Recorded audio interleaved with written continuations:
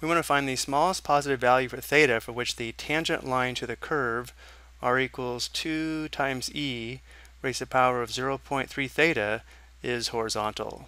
Well, the polar curve is graphed here below, and notice how it appears that the angle theta we're looking for would be approximately here in the second quadrant, where we have a horizontal tangent line at this point.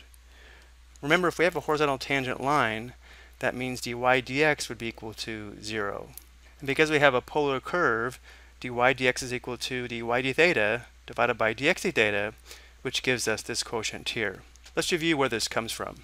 Assume we have r equals f of theta, which means r is a function of theta. We know for polar coordinates x equals r cosine theta and y equals r sine theta.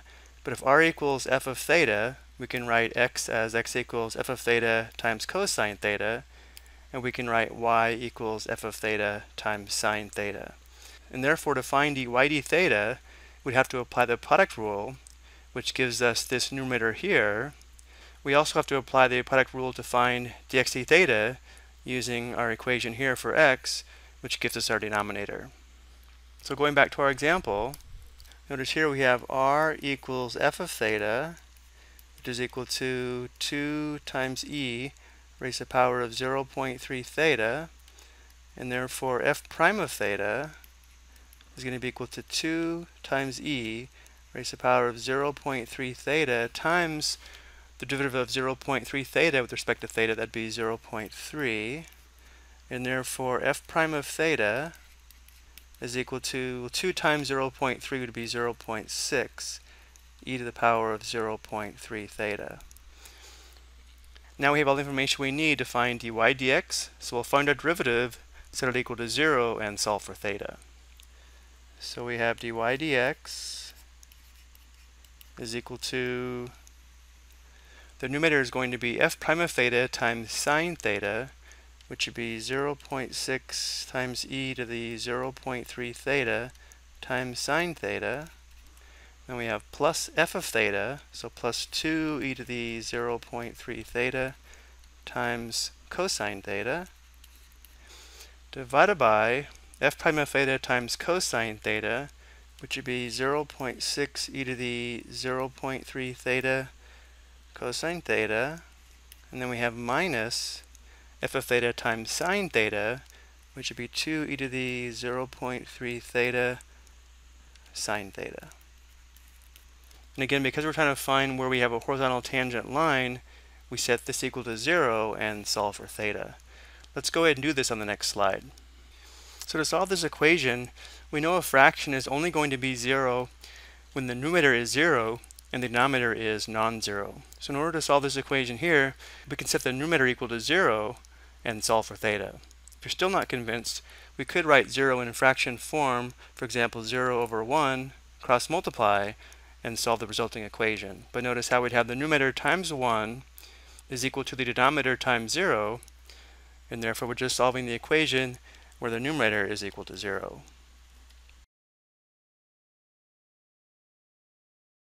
Notice how the exponential part is a common factor.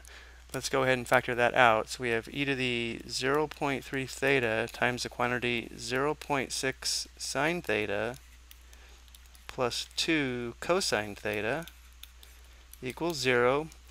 Well, this product equals 0 when either factor is equal to 0, but this exponential factor is never going to be 0, and therefore to solve this equation, we just need to set this factor here equal to 0 and solve for theta. So we have 0.6 sine theta plus 2 cosine theta equals 0.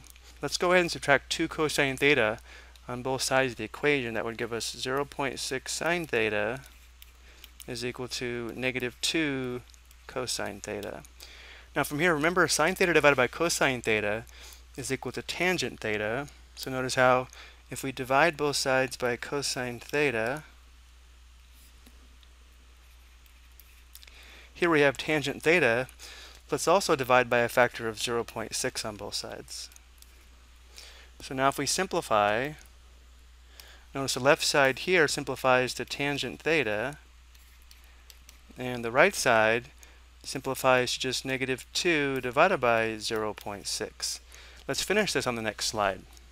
If tangent theta is equal to -2 divided by 0.6, we can take the inverse tangent or arctangent on both sides of the equation, and therefore theta is going to be equal to inverse tangent or arctangent of -2 divided by 0.6. And now from here, we'll have to go to the calculator to get a decimal approximation. But remember, inverse tangent will only return an angle in the first or fourth quadrant, and we're looking for an angle in the second quadrant. Let's verify we are in radian mode, so we'll press the mode key. Notice radian is highlighted, so we'll go back to the home screen. We'll press second tangent, -2 divided by 0.6, close parenthesis, and enter. So if we round to 4 decimal places, this will be approximately -1.2793. Notice this angle is terminal in the fourth quadrant, not the second quadrant. If we go back to our graph, the calculator gave us the angle in the fourth quadrant somewhere down here where we do have a horizontal tangent line, but the angle the calculator gave us is not the smallest positive value. So in order to find this angle here in the second quadrant, we'll have to take the angle the calculator gave us and add pi radians, which will give us the angle here in the second quadrant.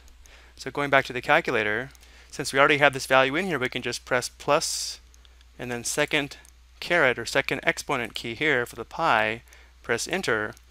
This is the angle we're looking for in the second quadrant. It's approximately 1.8623. This would be the smallest positive value for theta where we have a horizontal tangent line. So our solution is theta is approximately 1.8623 radians. I hope you found this helpful.